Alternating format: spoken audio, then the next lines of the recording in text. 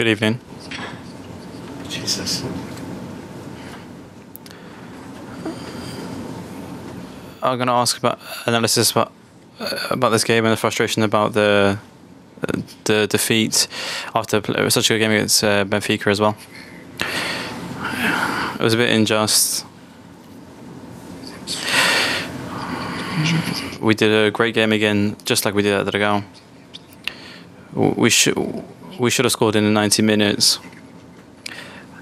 and ended the game in a draw, which I think was with a more fair result against Arsenal, who scored 13 goals in the last games. A team that would create a lot of difficulties. We represented Portuguese football. We also represented Porto. It's a shame that all the work that the players done, all the organisation, all the tactic, and we had a lot of ambition to reach the quarterfinals.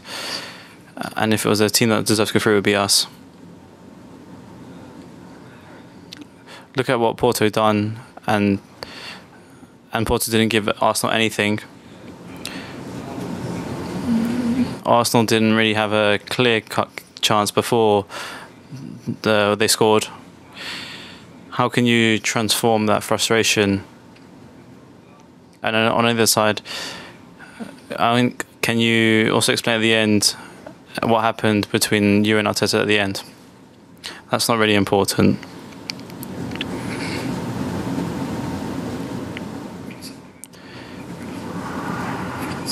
The frustration is quite big. It's difficult. You already know me. There's a lot of proud. Players are proud. There's frustration and disappointment, and I felt like we could have go far in this competition with the players that we have. We have a young team, but always developing. But they absorb all the work that we put in and all our tactics and all organisation as a team, and we see it in these games. The smallest error, we're punished, and if we'd defined a bit better in the 90 minutes, we probably would have scored, and that was our intention. What Arteta said and he didn't say, I think it's best. During the game, towards the bench, he in Spanish, I'm not sure if it's to do with the Spanish managers, he insulted my family. And then at the end I said, attention, who he insulted is not between us.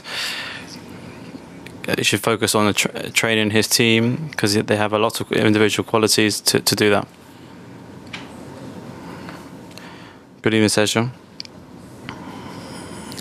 You've mentioned obviously how you feel and the players feel after losing. After you just done what a lot of teams haven't been able to do, what words are you used to define your team? The words are the words I've mentioned already. I think it's unjust, but very proud of my team. A lot of frustration and disappointment for all that. I know, and it was a very hard task, but possible.